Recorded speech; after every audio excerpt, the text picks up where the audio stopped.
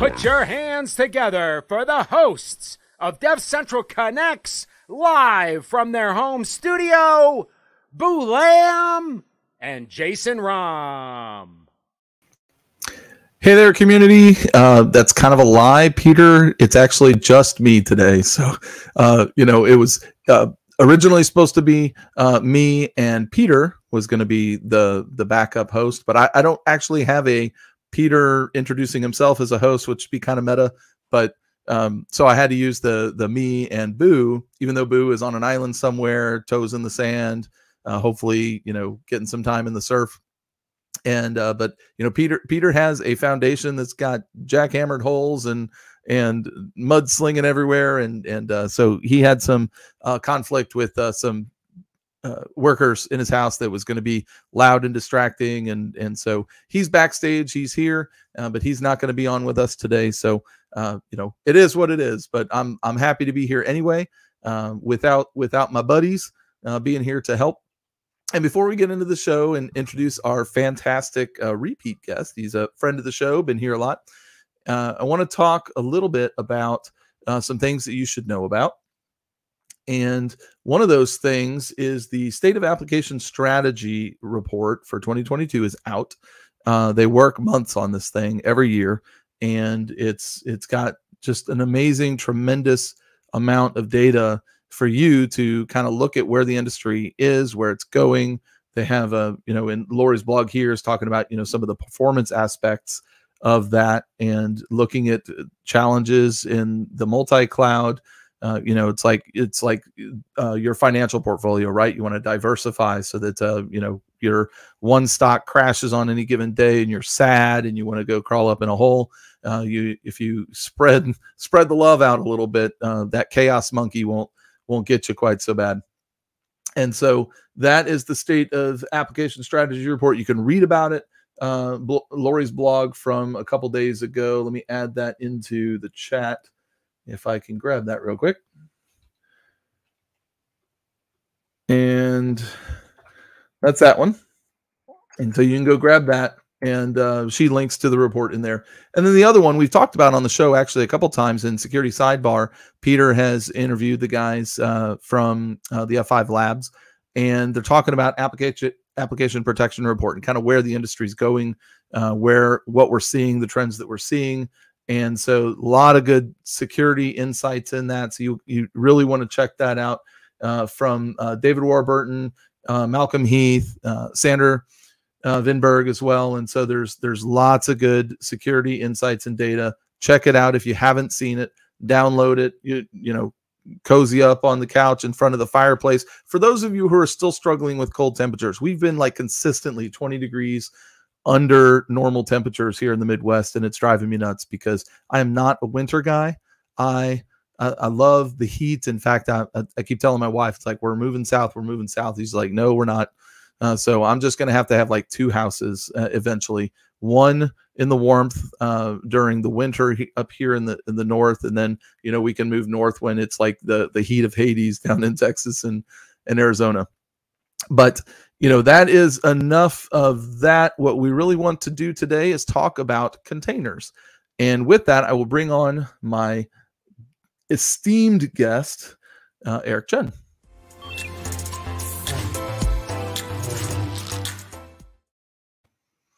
Eric, welcome to the show. Friend of the show. Do you know what appearance this is for you? It's got to be like at least 5 or 6, right? No, I think I haven't achieved like the 5 timers status yet, but I'm still working on it to get my little card. I hear that it's kind of a special thing. So there you go. Yeah, Leslie, keep on inviting me back until I get to that status. But I'm working on it. Frequent flying status on the DevCentral Connects. That's right. Yeah, Leslie, if you're watching, yeah, we need like special achievement awards for our guests who come on the show. I know Brian McHenry's got to be close to 10 by now. So hey, you have your work cut out for you there, Eric. I have a lot to catch up on. That's right. Okay, so we're going to talk about containers here in a little bit, and but before that, you've been on the show a lot, but we actually haven't introduced you and what your backstory is. So how did you get into technology? So for technology, I mean, I did start with in my undergrad at college, I actually did start in a computer science degree. But it's a funny thing about college, like for people who have ever done, kind of computer science, there's kind of the, book learning, and then there's kind of like, real learning. And I think where I kind of transitioned from kind of learning about technology as a concept or a theory and then kind of applying it was actually through my involvement with student government during college. And the way that came about was that, at the time we had a university calendar, and on student council, we kind of realized, hey, there's some shortcomings. It's kind of hard to find information. We really need to talk to the administration about making this better. So we met with them, and I made some suggestions of how they could make improvements. And they're like, well, Eric, that sounds really great. And then they said, well, how would you like to, work here and actually make those improvements? I was like, oh, wow. So that was actually my first experience was doing like kind of hands-on programming, actually taking use cases and requirements and kind of applying them. And it was a great opportunity because it was definitely kind of this transition of just kind of learning about kind of the theory of coding and writing coding and kind of coding exercises, and then actually writing real code, seeing it deployed into production, and having people use it. So that was kind of what got me hooked into technology, where I just wanted more of that experience of being able to kind of create, share, and contribute to the community. Yeah, that's really fantastic. I love hearing people's gateway stories, especially people that don't just like, they're born and they know exactly what they want to do, right? And it's like, like my story, I came from aviation into the technology that we use, and so here it's like I will ask, what was your tech stack at that time? What did your calendar experience actually? What was the front end, back end look like?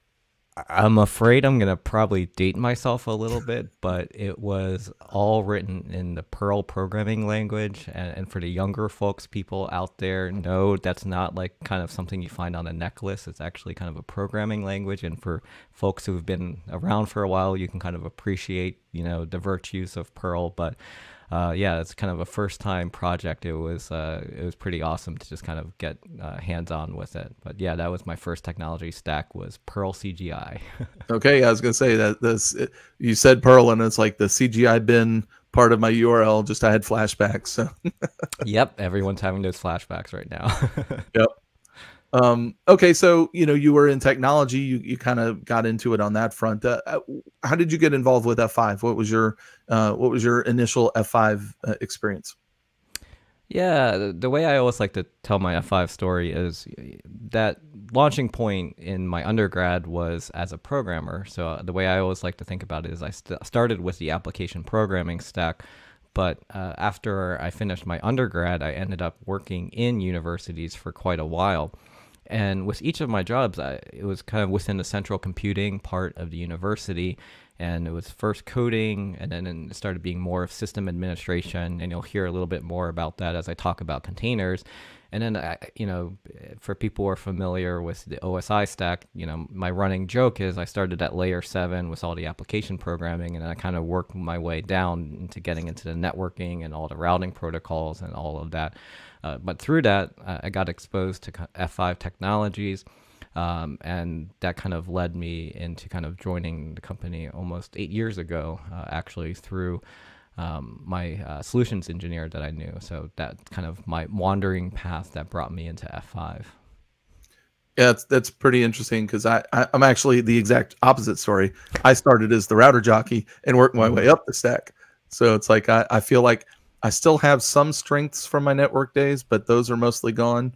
And I have some, kind of middle strengths. And then there's some on the application side. I still like, it's like I've been at it for a long time, and I feel like hey, you have that imposter syndrome where you're like, I'm never going to learn this stuff. So. Yeah, but I think it also gives you a full appreciation, right? Because I think, oftentimes you can kind of get, pigeonholed into, I'm just the network person, or I'm just the app person, or the systems person. And I think if you do have the, the career opportunity to kind of span all these different areas and kind of learn and kind of talk to different people and feel their pain point, or, even on the security side of that as well, you definitely get kind of a unique perspective on it, which I think is very valuable. And instead of just kind of, it's like, do you want to go kind of wide or deep within an area? For me, I always like to kind of sample everything a little bit and kind of check out what's out there. Yeah, for sure. Okay, so containers. All right. Okay. Like when I first, I don't know how many years ago it was when, like, the first Docker kind of things started to surface as, hey, we've got this new way of abstracting things. But when I first read it up, I thought, that isn't that just Linux jails? It's like, what's different about that? So, with your sysadmin background stuff, it's like, when did you first start hearing about, reading about, experimenting with containers? And I'm sure that was a journey. But yeah, it definitely was. And for me, if I had to kind of summarize the journey, I felt like it was a journey of just making it easier to deliver applications. So if we kind of step back into kind of, as I said, I was working in universities, and some of my first jobs was working on kind of the campus web server. So these were kind of these large kind of Unix-based operating systems, and we had a handful of them. And part of my first job responsibilities was just kind of building the web servers and the applications that would support the campus. And back in the day, that was kind of a pain because you have to compile everything from scratch. Fast forward a little bit, it's getting better where now we have virtual machines. We can virtualize these kind of pieces of hardware, and now instead of hardware, we have virtual machines. But where I really got exposed to containers, and you kind of mentioned this, is, oftentimes when you work in universities, you have to worry about multi-tenancy. You kind of mention the ability to use something like a Chroot or a jail. A lot of this is around this concept of isolation of resources and applications. So to your point, and I was doing kind of a little bit of research before this on the show, this has actually been around for quite a while. So Linux containers, LXC, is something that kind of started back in 2008. And I had started looking at this in my previous role because I was looking for kind of better ways to kind of isolate the system, harden it, make it more secure for the environment. When you work on a university and setting, you're always kind of worried maybe your students are getting a little bit too curious and they might try to wreak some havoc. So I was always kind of trying to think about, how can we make this more secure? But one of the shortcomings I found was that there was documentation about Linux containers, but there wasn't really kind of like a framework or kind of guidelines of how to do that. So Docker came around, I think it was like in 2013 was kind of like their first kind of launch. And what I really embraced about Docker compared to kind of the previous technologies was that, in my previous role, I was using things like makefiles as a way that you would kind of compile software and applications, and that would kind of provide you a recipe of here are the steps that you need to do to kind of build out your software. With Docker, they introduced something that's called a Docker file. So you had this much more systematic way, this kind of framework of how you can kind of take an application, take all of the dependencies and bring it together. And unlike virtual machines where you're kind of virtualizing the hardware, what I liked about containers was that it's more efficient. Like, for people who may not know, containers at the end of the day is building upon that paradigm of kind of the Linux isolation and namespaces, and being able to kind of provide a way that you can run your application, but have it run alongside other applications. And, the sysadmin part of me, what I really embraced about this, and people who have experienced this pain before can relate to, is back in the day, one of the biggest problem as an application creator is you would have different versions of libraries of code, and you'd always have to kind of pin your operating system to a particular version. Otherwise, it would kind of create conflicts. So the real saving grace for me with containers is that it made it so much easier, almost like the way that you would have an application on your smartphone where you could say, take all of these dependencies, kind of shrink wrap them together, deploy them out there. And it was a lot more portable too. Now you don't have to worry about, how much CPU and memory does this particular host have. You can start to think about kind of how to distribute to multiple systems. So that was kind of my first kind of, introduction to kind of, what is a container, and eventually Docker at kind of the get-go. Okay. Yeah, that's really cool. And it doesn't feel like it's been, what is that, 9 years since 2013? It's been a beat. Yeah, seriously. It's like, it seems like the years are accelerating. So, Docker kind of came out, with a, even though it wasn't necessarily a product at the time, a productized version of the history of LXC.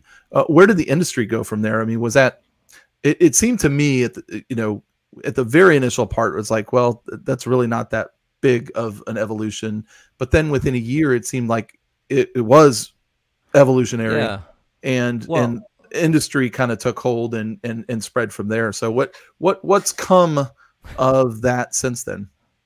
So yeah, like the initial Docker to me was almost like better package management, right? The idea that you can kind of bring these things together. But then the next evolution, and this is natural, is it became how can you orchestrate all of these containers together? And I think it's interesting because kind of at around the same time that Docker was emerging, there were platforms like OpenStack that were emerging, which was kind of how do you orchestrate virtual machines? And it was kind of a big focus of, we need to have these platforms that are capable of orchestrating all of these virtual machines. And what I kind of personally witnessed was this kind of industry shift where people were like, hey, containers might provide a better way to host workloads. We need to have a solution so that if you're an enterprise or service provider, you're going to have a way to manage all of these containers across multiple hosts. And what I remember at the time is you had companies like Mesosphere, which they now have a different name, but they were kind of one of the early adopters of having a container orchestration platform. And it was interesting to me because some of the work that they were doing was initially was just kind of around job management, batch jobs. How do you kind of run these across multiple hosts independent of containers? And then they kind of embraced containers as they came along. Docker themselves, they launched an enterprise solution that at the time they referred to as Docker Swarm. And I'm in the Northern Virginia area, and it was interesting to me because there was a Docker meetup, one of the first ones that they had, and they were kind of touting how they see the virtue of being able to build this enterprise solution, and a lot of that Swarm from my perspective was kind of extending the developer experience of what you would have on your workstation, and then trying to kind of expand that to kind of multiple hosts. But what really, and I think, hindsight's 2020, what really took off was Kubernetes as a project. And, a lot of the inspiration was from Google technologies. But what I personally found interesting about it, and I think what the community agreed at, is that the Kubernetes platform did a really good job of embracing, how do we give end users, developers, kind of other partners a way to kind of extend the platform. So the way that I think about Kubernetes as a benefit for containers is you can use Kubernetes as kind of your base platform for what you're using to orchestrate containers across multiple hosts. But what its real value is the ability to kind of plug in other technology, whether you're a network or storage or application developer, they are providing this way that you can kind of, engage with the community and build off of that, which I think that, that's really kind of what's fueling the ecosystem today. And that's kind of extended into kind of what the cloud providers are providing, where we've seen Google Cloud has their offering, Amazon has their offering, as well as Azure. So it's been really interesting to kind of see how, from an orchestration platform, Kubernetes has really kind of taken off for the community. Yeah, there's been a couple developments, I guess, that have had a lot of voice or has made the community vocal around, I guess both Docker and Kubernetes. On the Docker side, they had a license change back in September, or at least they announced the license change. So, those of us that run Docker desktop and have been doing all that, it's like, hey, we're going to start charging for that. And, it's their product. It's fine. You go, but that is a forcing factor for a lot of people to, abandon ship and find something else for their local development. So, containers are bigger than Docker, even on a local desktop at this point. What other things are out there besides Docker for the developer who wants to get started? Yeah, So, specific to Docker, some of the things, as you mentioned, is that, Docker is both kind of a technology, but then there is, a commercial entity of it as well. And to your point, Docker Desktop is one of their commercial offering. And I know many companies use that kind of enterprise solution. But from a community perspective, to your point, the concept of containers has grown beyond Docker. So, to me, there's kind of two interesting areas where I feel like containers has kind of shifted the way some of our technology has changed. One is, I'm not sure how many people remember a company that was called Tectonic, but they came out kind of during that evolution of the Kubernetes platform. And to me, they were kind of part of that shift in redefining what an operating system is and thinking about, if we're building operating systems to host containers, maybe there's kind of more streamlined ways of doing it. And they got acquired by Red Hat. And, others have kind of followed similar platforms. If people are following like AWS, they have a solution that's called Bottle Rocket, where they are kind of also redefining, perhaps we don't need all of these extra packages included with an OS if it's just going to run containers. So that's kind of one aspect of it that I've seen. On the other side of it, where I've seen the change is that, you spoke to containers growing beyond Docker.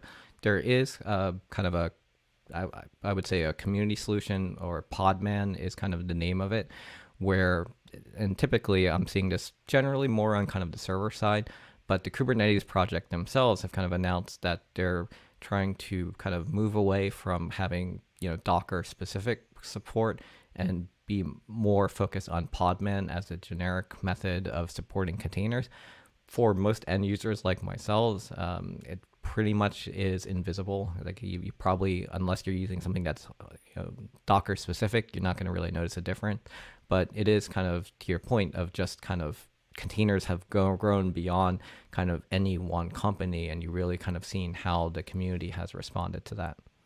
Yeah, that was my second point I was going to make, but you covered it already. Was the the Kubernetes change of, hey, if you have this dependency for Docker, that in the next version is going to go away, and if you upgrade, that's going to break you. So but like going to the generic containerd solutions instead of that Docker specific. And you mentioned Core OS, and that's not much different than what F5 has done with F5 OS, right? It's that abstraction, Kubernetes layer that is specifically designed for containers. So it's that shift from the host OS and that we have in big IPs through our current version 16, and so F5 OS totally different architecture. And many of the viewers may not know about F5 OS, but that's kind of a good segue into kind of, the section that we wanted to conclude on, which is just kind of like, how does Kubernetes fit into the F5 ecosystem? And, to me, one of the most obvious one is through an acquisition that we had a couple years ago is Nginx. So to me, when I think about containers, Nginx is somewhat synonymous, because if you've ever done kind of like a Docker or Kubernetes tutorial, I feel like it's like the hello world of containers, where you'll have an Nginx container, you'll be able to interact with it, and that's kind of, for many people, their introduction to containers. And I've seen that also kind of evolve in terms of, if you look at the Kubernetes project, kind of the first ingress, kind of the way to bring traffic into a cluster is based upon Nginx technologies. And this is an area where we're helping our customers with what's the best way to kind of optimize bringing traffic into your Kubernetes clusters. And that's a great thing about Nginx, is that Nginx is very versatile. It can run on bare metal, it can run on virtual machine, it can run on containers. So that's been kind of a great contribution that the F5 community has had into the container workspaces, from our Nginx family. And then you were kind of bringing up on the big IP side of F5, where has kind of container snuck in? And a common question I still get today is, big IP, we think about it as a hardware platform. what does that have to do with containers? And oftentimes what we've seen with customers, especially if they're deploying containers in an on-prem environment, is that oftentimes you'll have a big IP that is kind of not running as a container. A big IP generally will run on hardware or a virtual machine, but usually we're the ones that are going to be bringing in external traffic from the outside world, maybe kind of protecting your containers, making sure no bad traffic's getting in, and then kind of connecting it to the container. So that's kind of like the first part of the big IP story. The second part is kind of what you were alluding to, is kind of the emergence or the next generation of big IP, if you will, where we're seeing on the Velos platform, and if you're not familiar, Velos is the name of our newest hardware platform. We have made that shift, you mentioned CoreOS, to shift the core operating system to support container runtimes. And what that's enabling us to do is, as an end user, you don't have to know how to run Kubernetes the same way you don't have to necessarily understand the core platform of our original platform, but it is the foundation of what we are using to build our newer platforms. And that is just kind of one of those examples where, much like you and probably your own day-to-day viewers are kind of experiencing containers and Kubernetes, it has also crept into the F5 world as well for the big IP. So I'll kind of pause there before I start talking about distributed cloud. Yeah, I think that, on the hardware side, there's certainly a place for general compute, and that works for most scenarios. But like you mentioned, having maybe something at the edge where the data center edge, not the edge, although there's like 18 different edges, right? So, but to be specific, like kind of right in front of where you might be offloading, TLS and doing other security or data services with that traffic, having purpose-built hardware to handle that specific.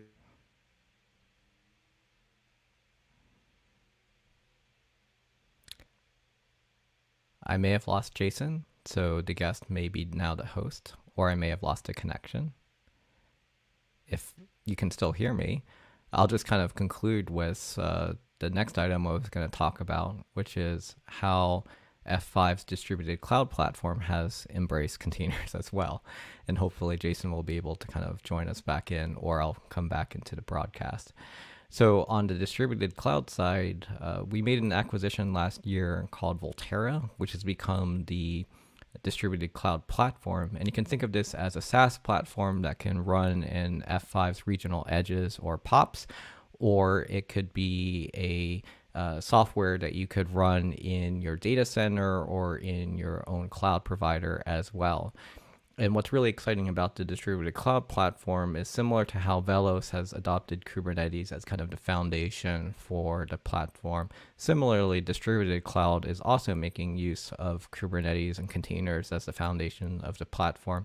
And what's unique about this as well is that it also affords you the opportunity to host your container workloads as well. So the distributed cloud platform, there's a kind of feature that's called App Stack. And one of the neat things about it is we call this concept virtual Kubernetes. So the idea is if you have a workload and you just want to distribute it out to multiple clouds, multiple data centers, multiple edges, you can use the same tools you're familiar with, like kubectl, just kind of deploy that and it will go out to the edge. So that's something that is pretty exciting. So unfortunately, Jason has had a drop of internet, so I think the guest is now the host, which is kind of a funny thing. I believe Pete Silva is still in the backstage, so he can probably close us out if we really need to go down. Pete, how do you want to roll with this? I'll also take... if anyone from our viewer audience wants to. Oh, okay. Boo is also joining us to kind of help out here. Oh, there we go, Pete. What's happening? Oh, there he is. Hey! That's what it took to get Pete back on, is Jason dropping off of the live stream. But holy cow. Never a dull day in DevCentral Connects, right? This is why you have to keep on watching, is the thrill of the live show. Well, it's cool. We all just like rushed together to jump on. We might as well bring on Vacation Boy. Hey, while we're at Hey guys, Hey, hold on here. working at Yeah, what is that? my 7 broadband a.m. tank, man. Hawaiian time. It is awesome. 7 a.m. Yeah, 7 a.m. Oh, Hawaiian wow. time. My mind's always on island time. Yeah. Oh, there we go. My So, apologies Jason- for you guys having to jump. No, that's Hey all right. man, that's Yeah. what the bench is for. Yeah. Get hard there for a second. I was just wrapping with just kind of, my recap was just saying, hey, like for me, containers was just about making it easier to deliver applications. We've seen some interesting things happen in orchestration space. And then I just kind of done a recap of Nginx, Big IP, and distributed cloud. So, Boo, I don't know if you want to roll the outro, or Jason, if you have any final closing thoughts there. I'm sorry. I was just setting up my lighting over here, but That's okay. I thought that was cool. I've been studying the history of more so on the Kubernetes side. So it was cool for you to actually wrap in the container side and fill that in a little bit more for me. I think that's something that people just synonymized containers with Docker and just thought they existed at the Docker point. And so getting all that history has been pretty cool. Yeah. Thank you for jumping in and doing that and filling all that in. And yeah, hopefully we can get some hands-on time for Kubernetes with the DevCentral community, maybe some labs or something like that I was thinking about, and getting people up to speed on some of the technologies you were talking about with Ingress as well. Would be fun. I should mention as well, we've got the DevCentral Connects group on the community platform, community.f5.com. And then from there, folks can catch up on some of the links from the show that would have been shared as well. So thank you very much, Eric, for joining us today. Thank you. All right, we'll sign her off from here. Bye, All folks. right.